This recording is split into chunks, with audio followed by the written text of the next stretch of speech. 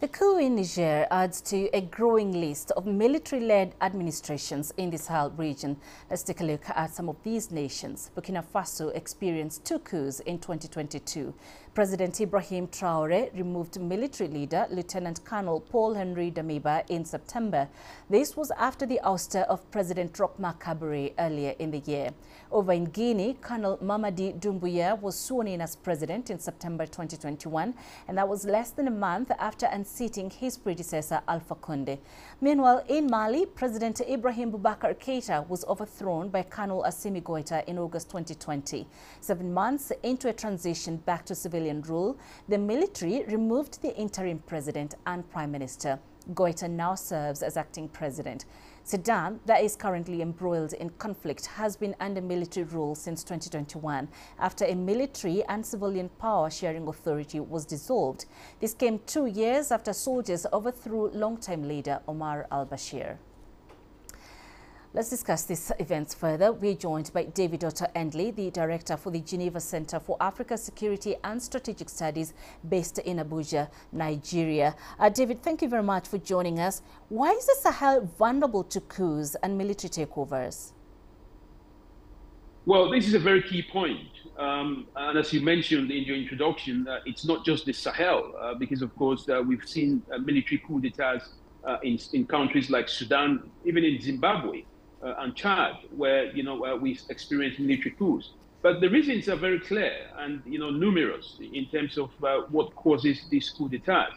One of the key reasons, is that if you look at the actors, I mean the people who are carrying out this coup, you would notice that in all the countries that you've mentioned, it is the military, and that tells you that the military is too close to power. So they see an opportunity that there is vulnerability within the political and leadership sectors, and the pouncing. So one of the reasons is that most of these countries, have brought the military too close to power, and this is one of the things that the Nigerian government has done to distance, the military away from, carrying out coup d'etats as they did in the past. The second reason is that there is what you call overpromise and under-delivery when it comes to political leadership. Leaders that promise to galvanize the economy, to bolster the security in the country, to deal with corruption. Once they fail to do that, the military again will take opportunity of the people that make complaints and then take power away from them. The other reason is that there is a high number of foreign intervention, especially in the cases that we've seen in the Sahel, where external actors want to play geopolitics. They either promote directly or indirectly this military leadership, to take power. Again, the last reason is that, coups, have a way of encouraging other coups to happen. So in the case of Mali and Burkina Faso, it is very clear that the Nigerian junta has used the same template. They've also used the same reasons or excuse or justification why they carry out the coup. So the reasons are numerous. This is, what we've seen in terms of these countries that have military coup d'etats. All right. So in the light of all of that you've listed for us, what do you think needs to be done to minimize this trend? You've just got to do what you call reverse engineering. Look at the reasons why these military coups are happening, and then try to distance, for example, the military away from power. Make sure that leaders do not, commit what you call constitutional coups, to either change the constitution to run for 10 terms, or when leaders have to be held accountable for what they promise, so that when they do not deliver, there are consequences.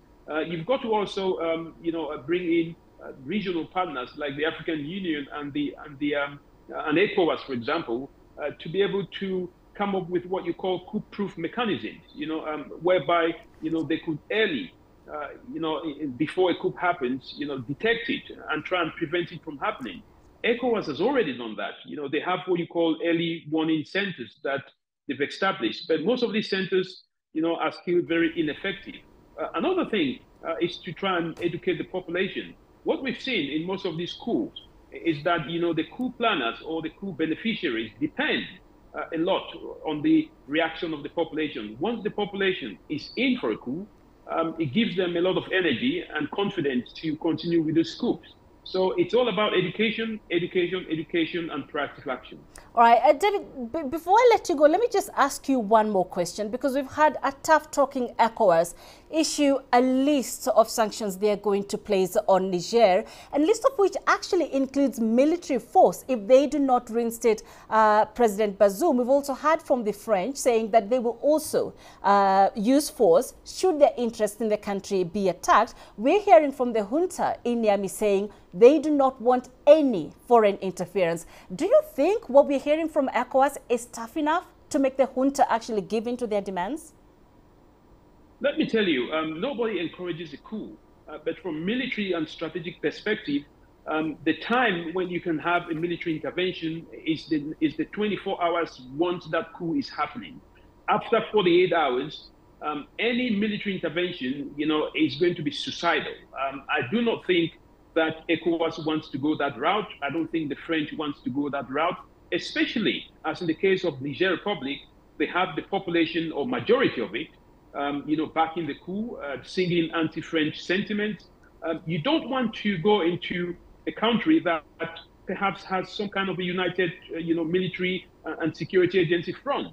The army has backed the coup plotters, from the presidential guard.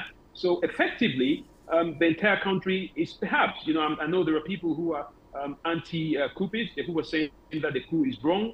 But effectively, if you go into a war in Niger, for example, to try and remove the junta on the basis that you want to restore a democratic process, it will be a bloodbath. And we do not want the region of Africa to experience such a thing at this point in time. We already have a problem in Sudan, the instability in Libya, a crisis in Central African Republic. We do not want another crisis in the region of West Africa. I believe that non-kinetic measures, should be prioritized by ECOWAS and the African Union.